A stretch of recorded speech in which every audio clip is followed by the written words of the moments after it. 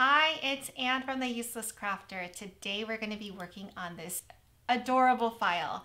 It is a custom file by the Salty Yankee. She's amazing.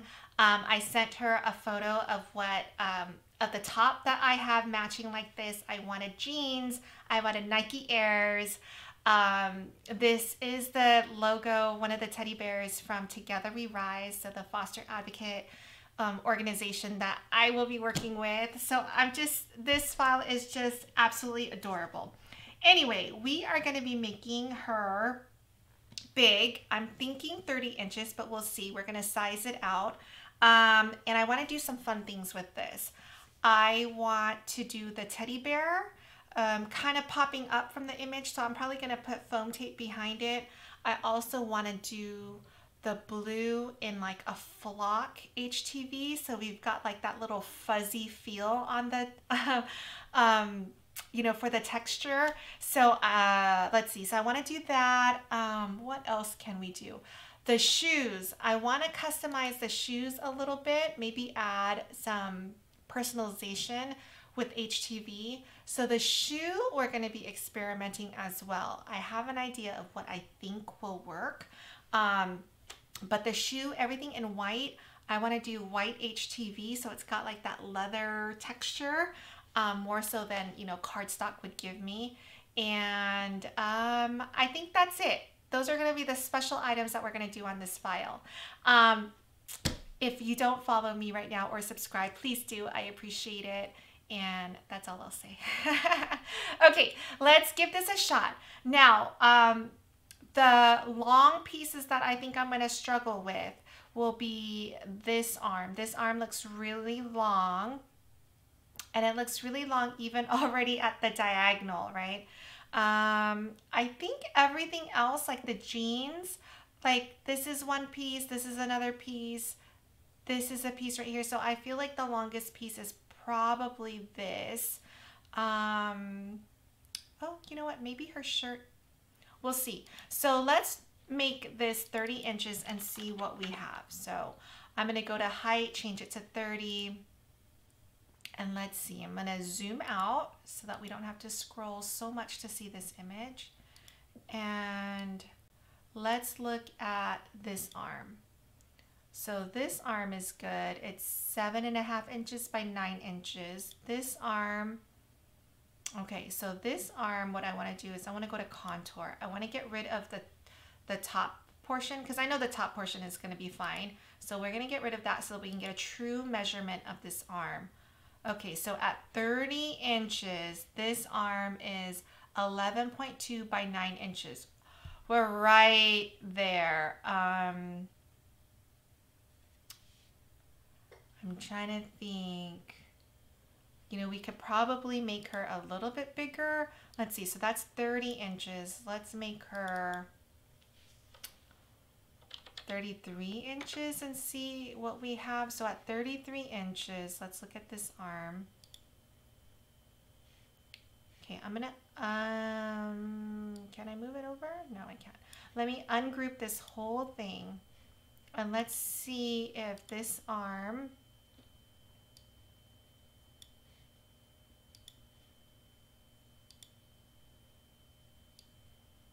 let's see if we, oops, I don't want to make it bigger. Let me undo that for a second. Okay. I want to rotate this arm a little bit. Let's see, 12.3 is up and down. So I want to maybe go like this and then unlock it. Oops, I made it bigger. Okay. So 33 inches, I can cut this. It says 11.8. This is 10.5, so technically on the mat it will let me cut, right? But, you know, we can cut 12 inches technically on a 12 by 12, right? So this will fit on my mat and I can cut it. So I think 33 inches is going to be our max. So let's save this as Teenage Belle, 33 inches. So hopefully you can kind of understand how I go about sizing things. Let's make sure that everything else looks good. So let's go back to contour though. actually, no. What I want to do is, let's duplicate this. Because you remember, the shoulder comes with it, right? So let's put back the shoulder. We want this piece. We don't want this piece. Okay, so now we have the full arm. This arm is good. These pieces should be good. Let's look at the yellow. Here's her shirt. Her shirt is, oh, not that. Let's see. Her shirt is a little long, but we can rotate this. And let's see. Why is it not giving me my new measurements? Okay, 11.8 by 10.4. So our shirt is good. I'm sure our pants are good as well, but let's make sure. So this is all, so these are little pieces. Oh, you know what? Our pants will be fine. This is actually, it looks like it's 4 pieces, so that should be good. So now once we have all of our, checked that all of our pieces are good, then let's work on the details. So the bear, I kind of wanted to pop out, right? The black, the way the bear is right now, the black is part of the black background. So I'm just gonna do a quick offset, and I'm gonna do a thin one. So this offset might not match the actual background, but because it's lifted up, I'm gonna be okay with that. I'm gonna make this 0.10 inches apply, and that, so click apply, and that's gonna be in black. So I'm gonna change that. Oh, it is in black already. Now, let's contour it though, because I want it, do I want it solid? Let me think about this. I do want it solid, right?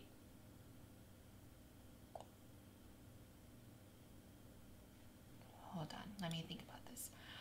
I want, you know, I want the inside of the ears to have the fluff. So let me think about this. What do I want? Let's look at this again. Okay, so I'm gonna ungroup. Let's see, let's move that for now.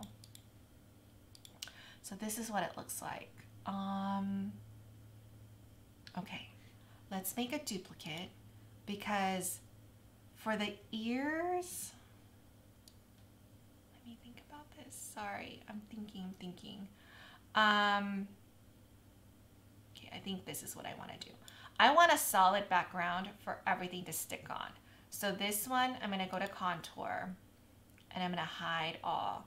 That way, my teddy bear is going to be, in this case, it's going to be in 2 pieces, right? Oh, what did I do? Contour, sorry. I want 2 solid pieces. So I did want to hide all, but I want to make sure I have these 2 pieces. So stick with me. I'm thinking out loud here. I'm thinking on the fly, so not always so good. This piece will be all black. It's going to be where my black is going to sit on top of that, and my blue. This black, the reason why I want it to sit on top of this is I also want this to be in the flock black. So I want it to be fuzzy black, because I want, is, what do I want? I want just the outline. So actually what I want is, I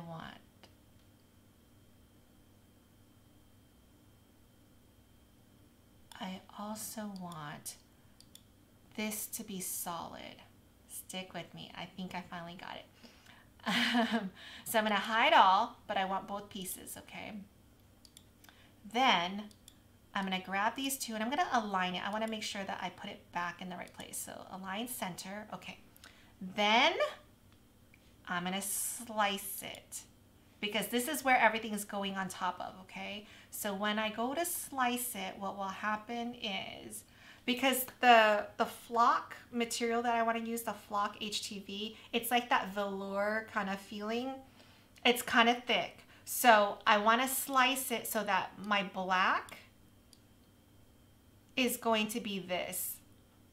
Wherever there's blue, the blue will sit and fall in, and then the black will be the flock as well. So this way where the blue is, it won't pop up extra. It'll lay flat in there because the blue will sit and fit inside this frame. Okay, that's what I want. Okay, so I think I'm good. This we can get rid of.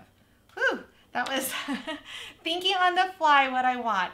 That was ridiculous. Okay, let's look at the hair. The hair we can ungroup, it looks like. Perfect. So this little piece is by itself. This is all good. Okay, the shoe. So what do I want to do with the shoe? Let me think about this. The shoe, I think I'm good. The shoe, I'm just going to have it cut out like this. But you see how it's all in little pieces, and I want to do this in HTV? I'm going to try, this is going to be crazy. I'm going to apply HTV, right? So let me see if this piece will be, what dimensions are the 9.3. I need this to be smaller. I might have to separate the shoe into 2 pieces because the sheets that I have, oh no, you know what? I'm good. Sorry, ignore everything that I just said. What I want to do with the shoes, because it's in so many pieces, in my head, I think this is going to work.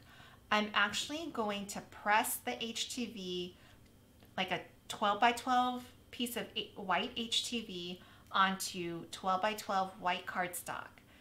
And then once those 2 pieces become one, because I press it together, I'm going to send it to my Cricut to cut so that it will cut out all of these pieces. Now, how can I get it? Let me think about this. I'm still gonna have to put down all the pieces. I think I'm okay. I think that's what we're gonna do. I know, we're experimenting. So, you know, that's just what it is. All right, all these pieces, these are all good. All right, here's our black background. What is this? What color is that? I don't even know. Oh, it's gray. All right, let me zoom in. What are those pieces? Oh, it's the stitching for the bear. Okay. These are tiny pieces, but that's okay. Hopefully they'll make it. So that's the stitching for the bear. The only thing we have left is, let's see, what is this? This is, oh, we need to, because this is too big, but it's really not too big. It's just because it's grouped together. So let's duplicate it, and then we'll contour out the pieces. So let's contour the first one. We're gonna get rid of the right cuff. So here is my left cuff. Right, so my left cuff is by itself, and then let's get rid of the left cuff on this one. Contouring is a great, great feature and tool. So I want you to get comfortable with it, because I wasn't comfortable with it and I missed out on quite a bit. Okay, this little guy, now with contour, we know this is in 4 pieces, so we want to separate them into 4 separate pieces. We need 4 copies total of this image. So I'm going to duplicate. That's image 2, 3, and 4. Then each image we're going to contour and remove the other 3 pieces. So I'm going to click hide all. It's going to leave me this long piece right here. Perfect. So this little guy, 4 inches by 12 inches, and if I rotate it, I'll be able to fit it on a 12 by 12 piece of cardstock. Contour. Now I'm going to go off the left panel. Okay, I'm going to hide all. I want the second one. I don't want the first piece. So here's my second piece. Where are you? Right there. Click on this, contour. Let's hide all. When I click hide all, it automatically leaves the first piece in this list. So I already have that piece. I don't have this piece. Now I'm going to remove this piece. Because when you click hide all, it always defaults to one piece. Otherwise, the whole image would disappear. So now we're on our last piece. Let's go to contour. Hide all. I want this piece. I don't want this piece. And now that's all done. Let's go check what else. So we've got this piece because these two are connected. So let's duplicate and contour. Now you can also slice. Right now I'm just on a kick to use contour. So here's my left. Let's leave our right contour. We're going to remove this foot or this leg and leave just this leg. Okay. I think all of our pieces are good except for our background. All right. So let's go to images. And this is where I have my grid of squares. Let's see if I can find it this time. On my last video, I couldn't actually search for it. It wasn't working. I'm gonna go to ownership and I want just uploaded. So I have an SVG file for the grid of squares. And the reason is because it's helpful to have it. Okay, that's not working. Let me type in grid. Or you know what? I'm gonna type in 3 by 3. Oh, there it is. So what's nice is once you have it as an SVG file, I would name it something so that you know what to find it as. So every time I need to slice something big, like an off the map project, I can just go and insert this by adding it to the canvas. I have it for free if you want to subscribe to my mailing list. I've yet to send out my first mailing list, so it's not something that I'm gonna, clog up your inbox. But just in case I do have something fantastic to share, I have your email. If you don't want to give me your email, you can also purchase it. It's on my website, theuselesscrafter.com. If you don't want to give me your email and you don't want to purchase it, you can watch one of my old videos where I show you how to make this grid of squares completely flush. Each square is flushed with each other, okay? All right, so first thing that you do, it comes in, it's grouped, okay? So what you want to do is you want to go to your position feature, and I'm just going to round this to the nearest whole number. So 4 and 4. That puts it on a whole number. So if we need to make adjustments to this, it will be easier to do so knowing that we have that there. But let me clean up this back. Let me move all this stuff out of the way first. Oops.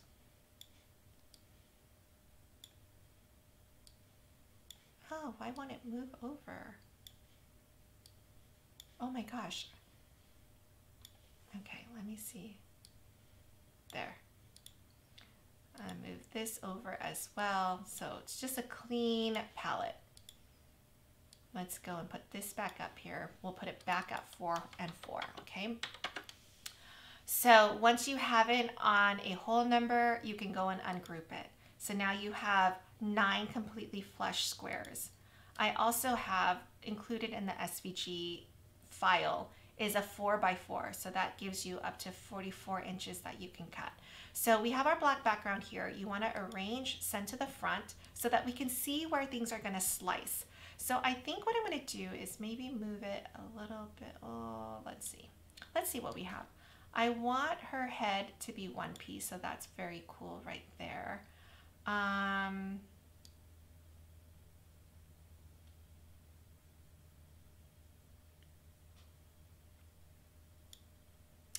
This little piece is going to hang out by itself unless I drop it like this.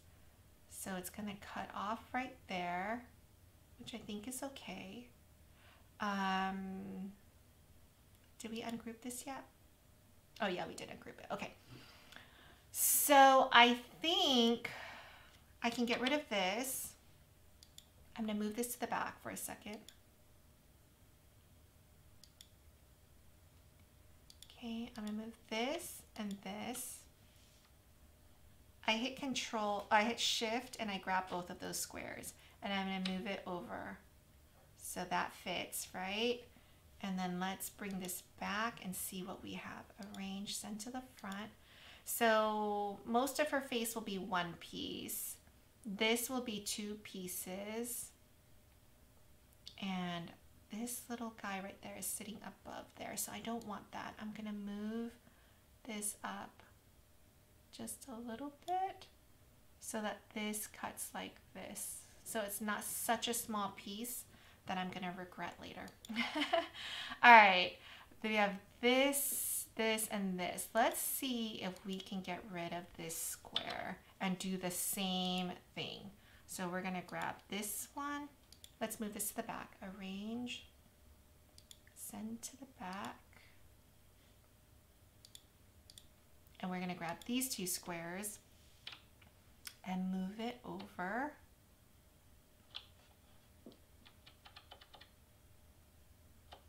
Out.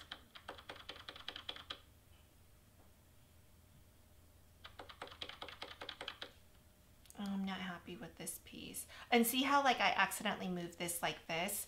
So because everything's on a whole number, I can easily make sure that this is flushed again. I'm gonna put it really close, and then I just need to go and round to the nearest whole number. So this is gonna be 9, and this is gonna be 26. And now I know they're flushed again. So I'm gonna, bring this back, arrange, send to the front, and I just realized something else. I wanna use 12 by 24 cardstock. So hold up. I'm gonna move this out again. I'm gonna start over. I forgot I'm using bigger paper. Let me go back to images, and hopefully it's still there.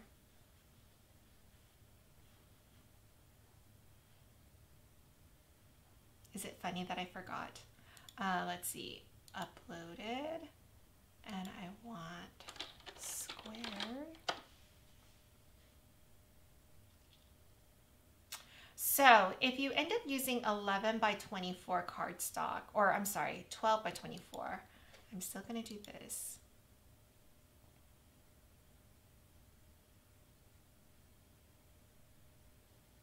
And she's 23 inches. So if I make her a little bit more narrow,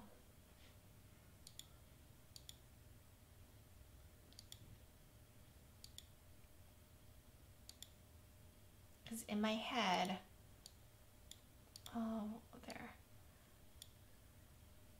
because I can cut 11.5 by 23.5, right? 11.5 plus 11.5 is 23, which means I can basically split her in half. So that's good. Okay, so a grid of squares. Can I make this work? I kind of can't, so I'm gonna ungroup this. Uncharted territory here. I'm gonna grab these two squares. Hold on. Actually, I'm just going to show you how I would do it. Okay, so let's do this. I'm going to grab all these and get rid of them, actually.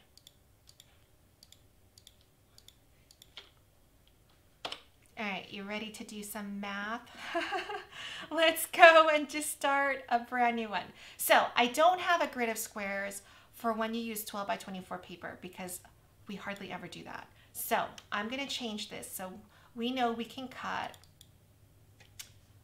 We got to unlock it because we're making it a rectangle. Did it unlock? Oh yeah, it's unlocked. 11.5 by 23.5. Okay, so that's one square. I'm going to position it so that I know it's exactly where it is, okay? So I'm gonna round to the nearest whole number. 5.3 is gonna be 5, 4.7 is gonna be 5, then I'm gonna duplicate this guy. I'm gonna put it super close to this one and round to the nearest whole number. So 16.8 becomes 17, 5.25 becomes 5. And why did that? Oh, because we're at the half. So actually this needs to be 16.5. Okay, so we've got two rectangles totally flush with each other. And here's how we know. This one has the coordinates of 5 and 5, right? So 5 plus 11.5 is 16.5. and it's at 16.5. Okay, now we're gonna grab these two because we know they're perfectly flush with each other. Control C, Control V. We have a pair of flushed squares, and give me just 1 second.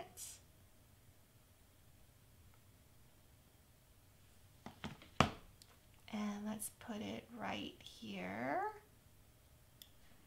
And give me just 1 second.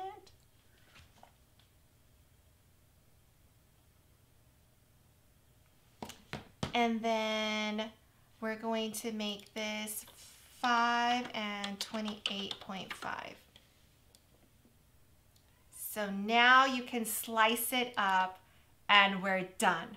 All right, I will see you next time when this is all cut. Can't wait to see you. All right, see you in a bit. Bye.